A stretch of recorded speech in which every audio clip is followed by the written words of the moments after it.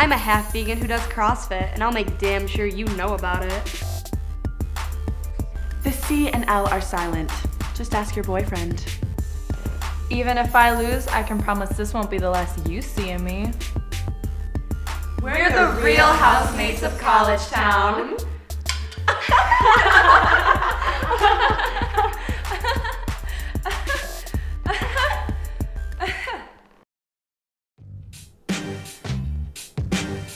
Kim does this thing where she orders a pizza every single day before she comes home, which I eat before she arrives. So then when she gets home and sees no pizza, she orders another one, which she also shares with me. Bam, 2 pizzas for the price of none. Is my pizza here? Let me guess. No. That place is so unreliable.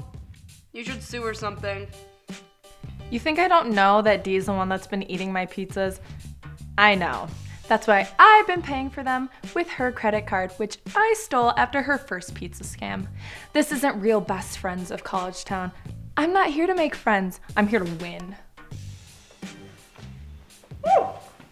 What's up, Scissor Sisters? I'm peachy keen, about to order a pizza. As God intended.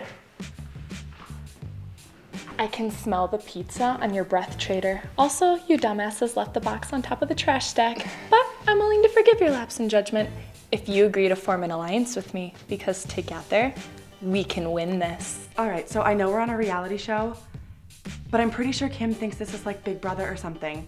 Somebody should tell her. I mean, maybe not right away because it's hella entertaining listening her mumble those competition cliches to herself all the time, but sometime, maybe soon. Actually, no, don't. Just forget I said anything. It's a deal, Kimbo Slice. Oh my God.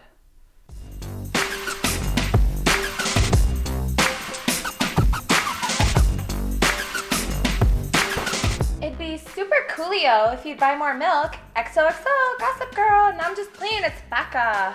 More communication from the other side. Becca left us a new note. None of us have actually met our 4th roommate. Her door is always locked, and apparently she only leaves and returns in the wee hours of the night. And like, she only communicates with us through passive-aggressive sticky notes. Like, fine by me. That's one less girl I got outsmarted on my way to the finish line.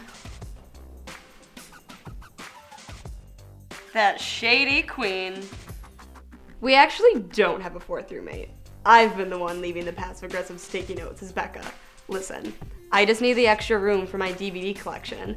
If you think that I'm letting those monsters get anywhere near my 25th anniversary edition of The Last Unicorn, no, not a minority's chance at a Trump rally. As long as the other two don't notice that I'm splitting the extra rent between us, Becca's our little secret. Oh my God, no. Yeah.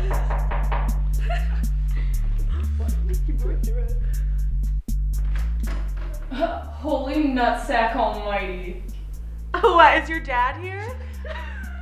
You know, you soggy tortilla, it's freaking Becca. Freaking Becca! I'm such a space cadet sometimes. I totally lost my key again. Bitch, ass, damn, hell. Well, butter my butt and call me a biscuit. It's nice to finally lay eyes on you, Becca, you elusive night princess. That's not Becca. How would you know that? We've never even seen her before. Exactly. So how do you know that it is her? Fine then, all right, well, let's glass slipper this bitch. So, Becca, my precious sugar flower, I'm gonna need you to pass a security checkpoint before I can accept that you're not playing me. Fine. What was the passive-aggressive sticky note you left on the milk this morning? Buy more milk, obviously. Piss, dick,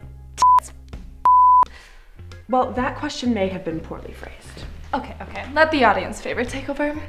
What did the passive-aggressive sticky note you left on the dirty dishes say? Easy. Stop sleeping with my boyfriend. Becca's a lesbian, you imposter.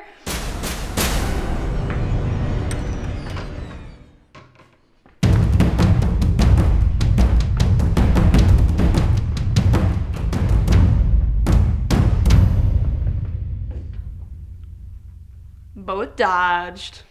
Look at the 25th anniversary edition of The What kind of psychobabble nonsense? Bring out the host. Did I just win a challenge?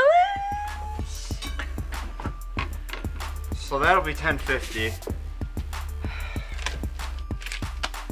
Tip? Get the off my porch. That's your tip. We're the real housemates of College Town.